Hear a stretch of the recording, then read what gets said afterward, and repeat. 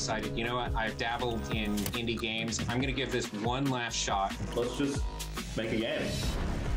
It felt like jumping to the deep end. I realized that making games is like a real thing that you can do. It's just so, that's the word, is liberating. We owned this project. We just want to make a fun game. You have an idea of what the vision of it looks like, but then it actually coming out the other side looking like that, it's pretty rare. I co-founded the studio with two of my friends. We had all worked at a company that did not end up turning out like any of us had hoped. So coming out of that experience, the three of us, we wanted to do something that felt a little bit more authentic to who we were and what we liked. Going into it, we knew that we had complementary skill sets. Having the kind of the core pillars of game design already there and having experience, we were able to cover a lot of bases. This is really the first time we've been able to pour so much of ourselves into the development of a game. I think I'm most proud of us being able to look at this game and know that we're hitting our own quality bar, especially for our first game.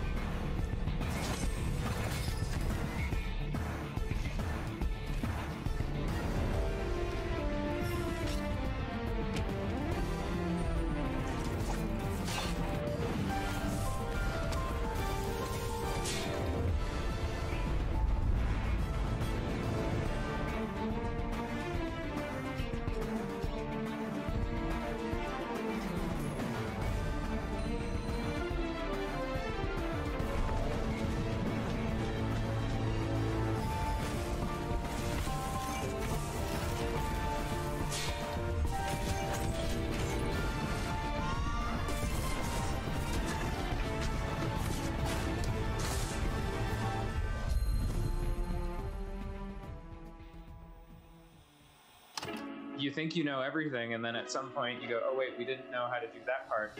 Well, I guess we got to figure it out. The four of us who started the studio worked in AAA. I left to go start making indie games. So we took that opportunity to kind of use our old friend group and our old expertise to start up the Wandering Band. And it was the first time that all of us felt complete creative control. That was fun. It was a challenge. It was also scary at the beginning. On a AAA team, you have technical artists and a dozen animators. I think the biggest challenge for us was trying to learn new skills and new parts of the game development process without ever doing it before. But I wouldn't trade it away. I think it's the creativity and the creative freedom is totally worth it.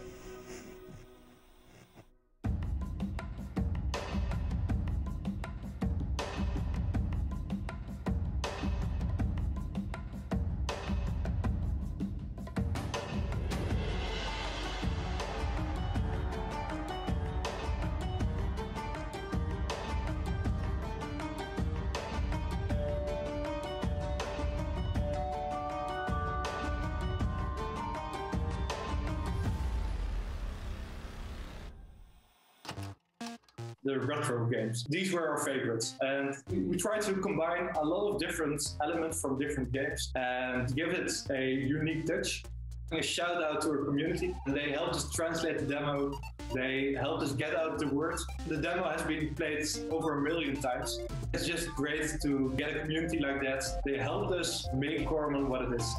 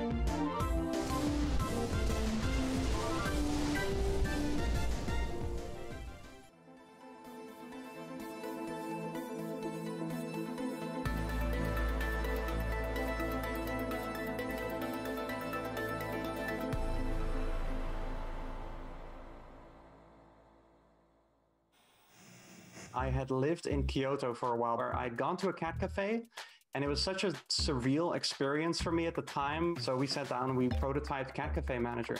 When you're petting a cat, I don't know what it is, like endorphins that are being released, like the good feeling that you get from that, we kind of wanted to put in the game. We live in a time that's like pretty stressful and out of control in a lot of ways. So for us, it's very important that you sort of get a cozy feeling when you get introduced to the game. Just making the cat cafe of your dreams.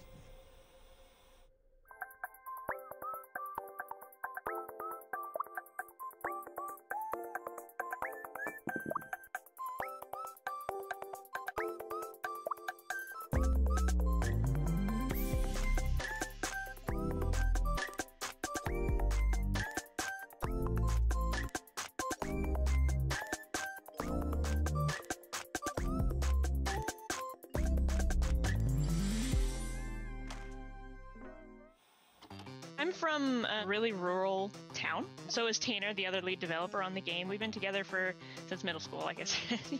There's no companies, right? There's no video game companies in Little Rock or the state of Arkansas. So we decided to just be the first.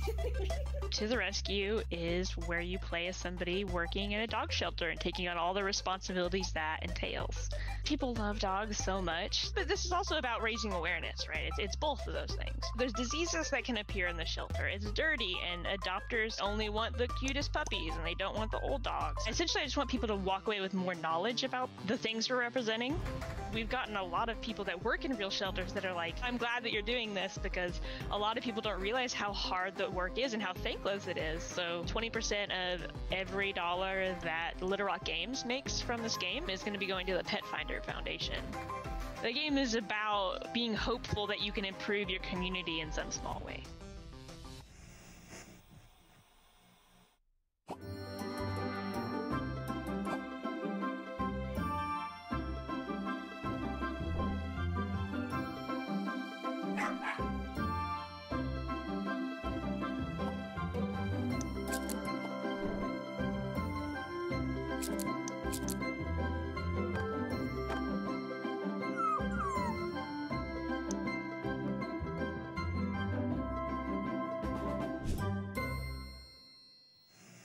I first started getting into games probably about 7 or 8 years old, tinkering around with game engines. I started putting games on the web, Flash games and things like that. I always liked the idea of really silly deaths, characters getting blown to bits in like a cartoony way. It's usually an area of frustration, but when you can see your character's head just flying off and blood's going everywhere, it's like, you just got nothing but humour there. Sure gonna feel bad in the morning. I come up with the idea of having like a Ninja Warrior / Total Wipeout death competition. I was actually working 2 jobs at the same time as developing the game. I'd have all these fantastic ideas while I was there. You know, I'd be on the checkout just thinking about Slaughter League, and then by the time I get home, I'd just like, we ended up deciding that it would be best if I worked full-time on the game. This game, it sounds corny, but it's changed my life in that way, whereas no other game had before. It's just flipped my life to where I want it to be. So to finally be able to do this as a job is just insane. I love it.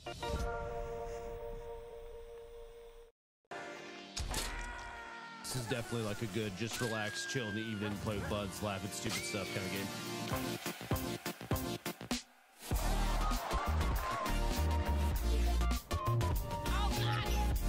Oh, this is sick.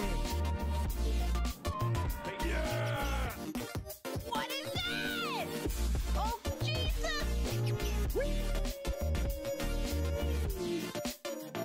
It's gonna be an absolute show. I was pretty laid back in college. I did just fine, but I worked on Dark Deity. I didn't work on my own work. None of us have ever worked on games at all. So for the majority of development, we worked on it in the dorm, yeah. And we would sort of just sit in the dorm room, just like, you know, typing, working away. I learned how to code for like a whole week. I just didn't leave my room, didn't eat, didn't do anything. You know, where we're at, we're all 23. 2 of us haven't even graduated college yet. To be at E3 is pretty exciting.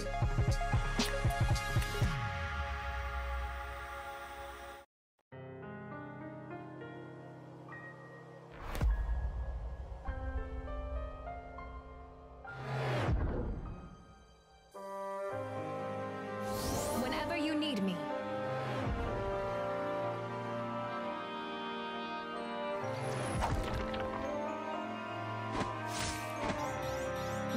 should raise my rates.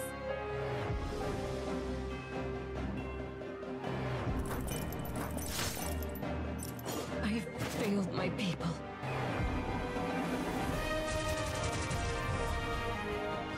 Weakness has consequences. This would make for a fine tale.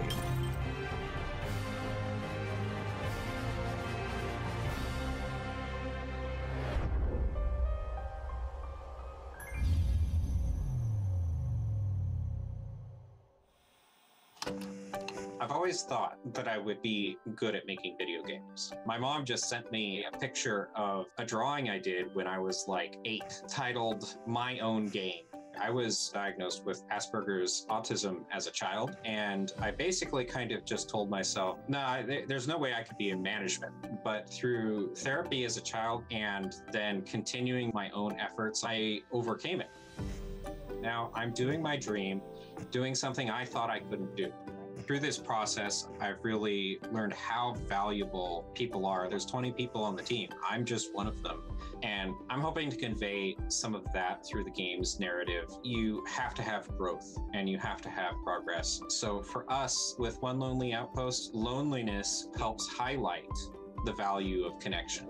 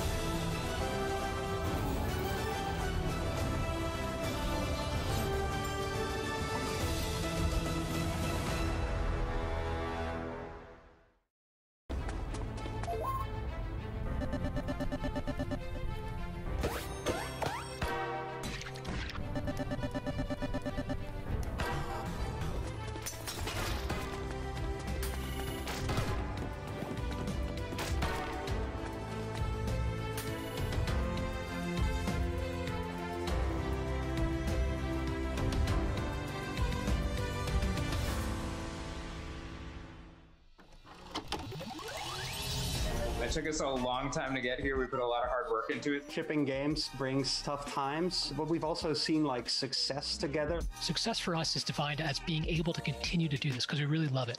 We want to be what we know and be the best at that. Making something that people enjoy.